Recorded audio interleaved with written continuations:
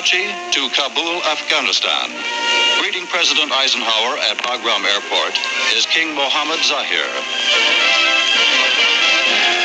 In Afghanistan, the story is very much the same.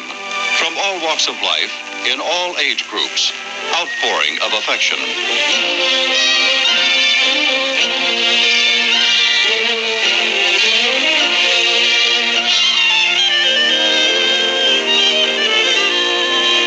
From the leader of the nation, from all the population, the welcome and encouragement President Eisenhower has received at every stop on his journey.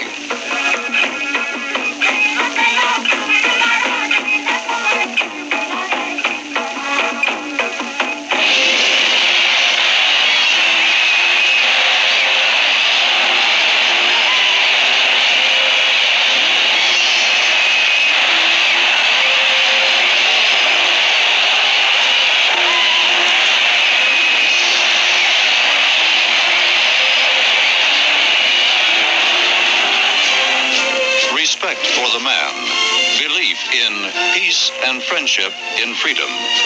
That is the story of the President's visit to Afghanistan.